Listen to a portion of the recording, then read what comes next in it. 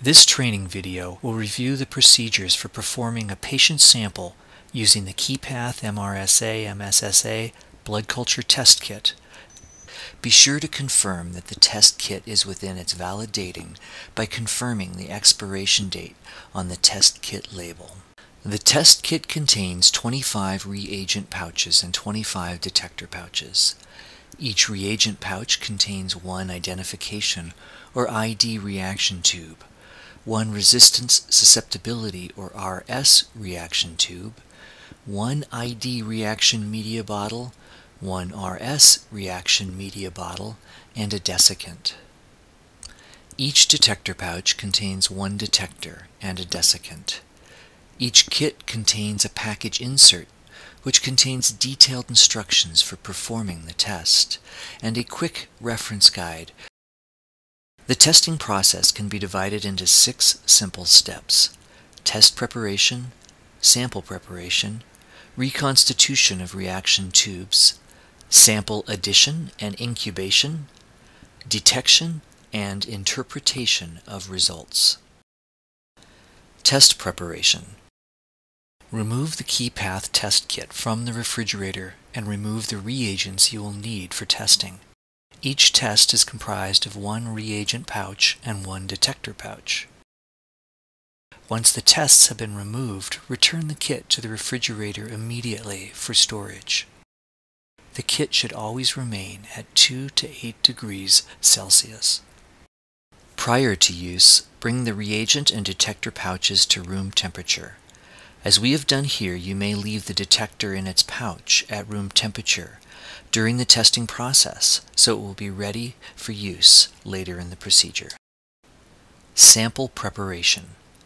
The KeyPath test requires sample from an adequately filled blood culture bottle.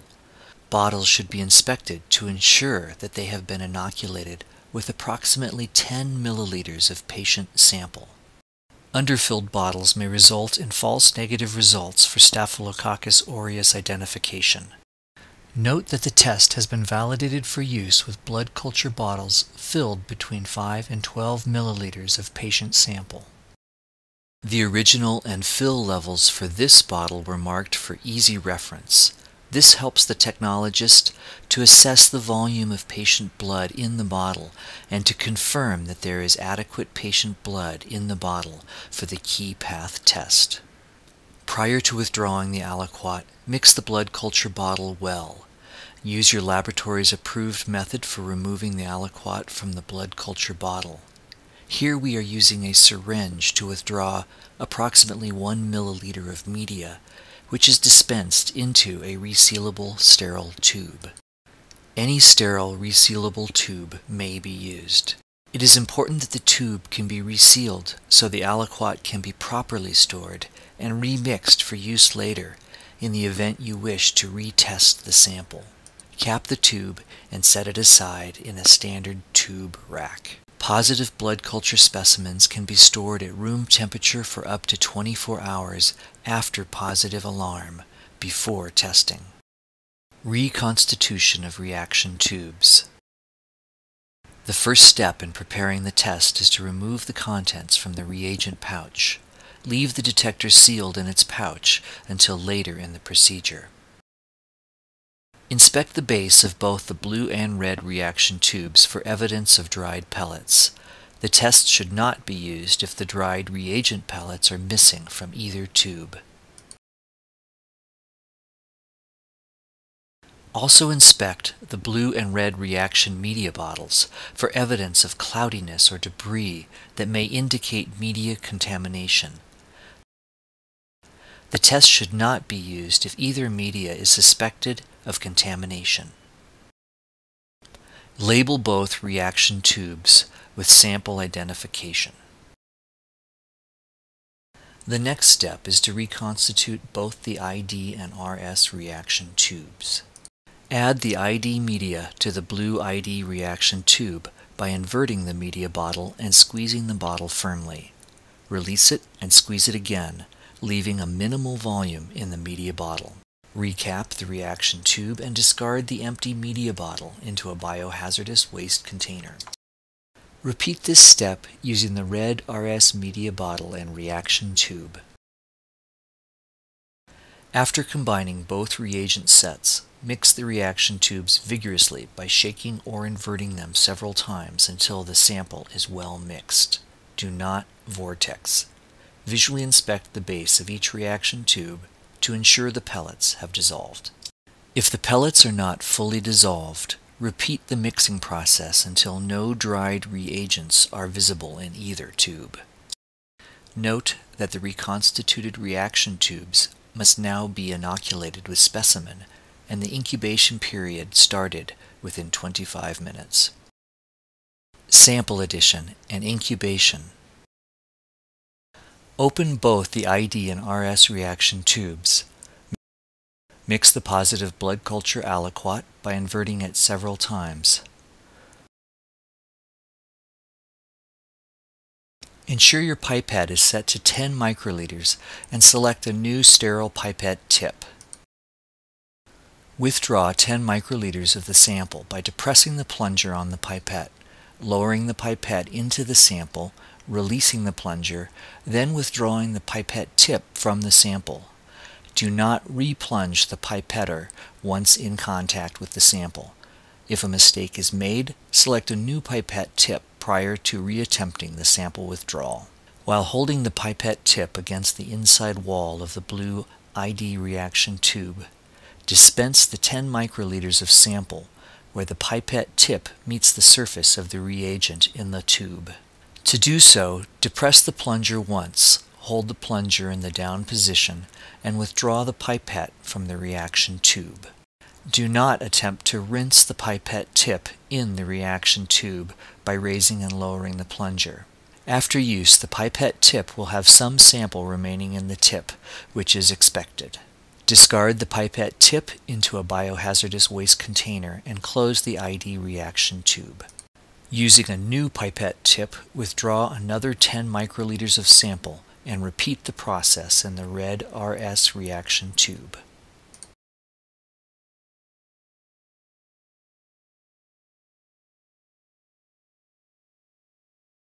Once sample has been dispensed in both reaction tubes, shake or invert both tubes several times until the sample is well mixed. Do not vortex. Visually inspect the base of each reaction tube to ensure no pellets remain. If necessary, repeat the mixing process. Place both reaction tubes in the tube rack in an upright position and place them in a standard 35 degrees Celsius ambient air incubator in a stationary position for 5 hours, plus or minus 20 minutes. It is important to incubate the sample for the full 5 hours, plus or minus 20 minutes.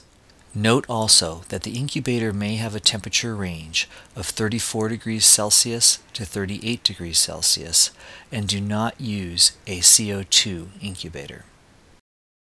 Detection step. After the incubation step, you are ready for the detection step.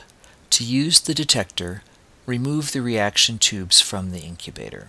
Bring one pouch containing the detector to room temperature for 15 minutes. Because we removed the detector from the refrigerated test kit at the beginning of the testing procedure, it is now ready for use. Open the detector pouch. Confirm that a desiccant is present in the pouch. Do not use the detector if the desiccant is missing. Inspect the detector and read windows. The surface of the read windows should be smooth and white with no observable defects. The detector must be used within 30 minutes after removing it from the pouch. Place the detector on a flat surface in a well-lit area with minimal air currents. Remix the reaction tubes by vigorously shaking or inverting several times until the sample is well mixed. Again, do not vortex. Remove the cap from the blue reaction tube. Using the blue transfer pipette, depress the top bulb fully, lower the pipette into the blue reaction tube, and withdraw sample by slowly releasing the bulb. The bulb in the body of the pipette is an overflow reservoir. When adequate sample has been withdrawn, a small amount of liquid will be present in this reservoir. Transfer the contents to the ID sample well by squeezing the top bulb on the pipette. The ID sample well is marked by the blue ring on the detector. You may squeeze the bulb more than once to ensure the contents are fully dispensed. Bubbles may form in the sample well and do not affect the performance of the test. The pipette is designed to deliver the correct sample volume to the detector, and any excess volume will remain in the overflow reservoir. Do not deposit any sample in the adjoining sample well or onto the read windows. Discard the pipette when finished and recap the reaction tube. Repeat these steps using the red transfer pipette to dispense sample from the red reaction tube into the red RS sample well. Retain both reaction tubes at room temperature until the test is complete. Using a timer, let the detector run for a minimum of 20 minutes, but no longer than 30 minutes after sample addition. Read the results on the detector during this 20 to 30 minute window. Do not read the results before or after the 20 to 30 minute time window. Interpretation of results. Interpret results by evaluating the read windows for the presence or absence of detection lines. Detection lines should be discrete, continuous horizontal lines that extend the width of the read window. Any light pink to dark red or purple-colored continuous lines that span the entire read window are positive and should be interpreted. The backgrounds of the ID and RS read windows should be white or have a homogeneous light pink hue, free from spots or streaks that could interfere with interpretation of results. Interpret the ID read window first. Both the alignment line A and the control line C must be visible in the ID read window for a valid result. If either line is not visible, the test is invalid. If this occurs, you may repeat the detection step using the retained sample from the ID and RS reaction tubes, and using a different detector from the same kit or a test kit with the same lot number. If the A and C lines are visible, read the test line T.